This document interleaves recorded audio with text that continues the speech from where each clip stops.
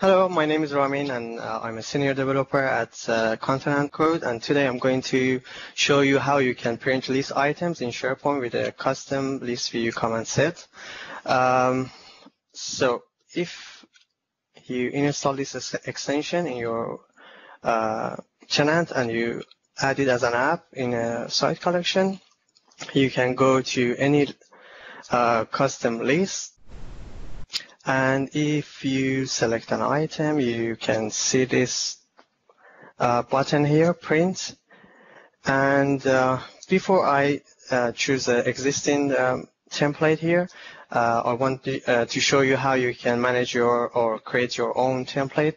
If you click on these settings, it's going to display this panel, so you can see all the templates here. And you can edit them or remove them, or you can create your own template.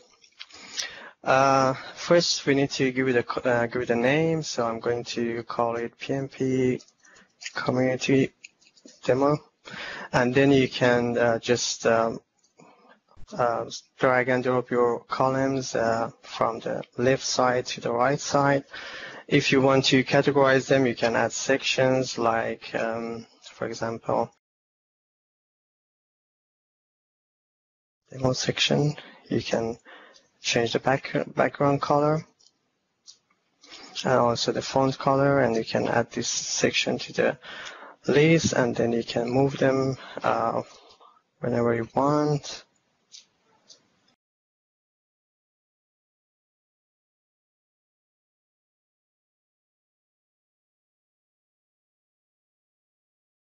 You can add more section.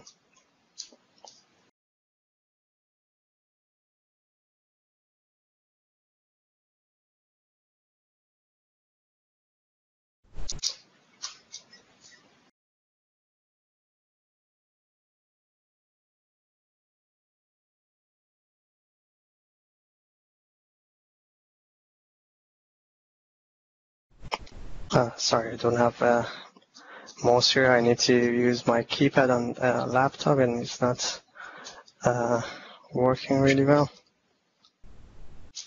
Okay. After that, we have header and footer. For this, you can use the simple mode here. So you have a basic editor here you can use for adding your header and footer.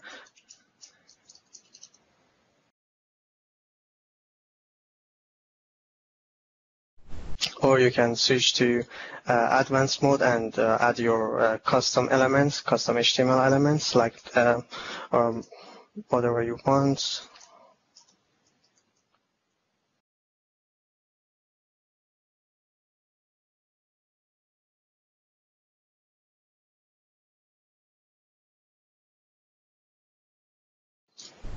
And then we have a feature here.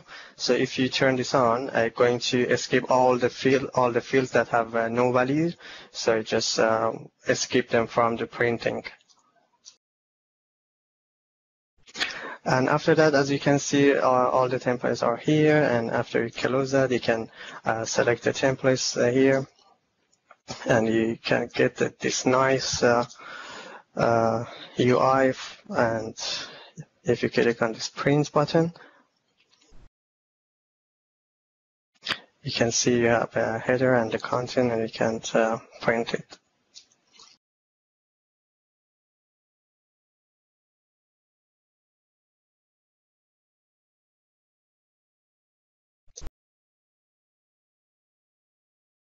You can also edit the template, or you can remove them from here.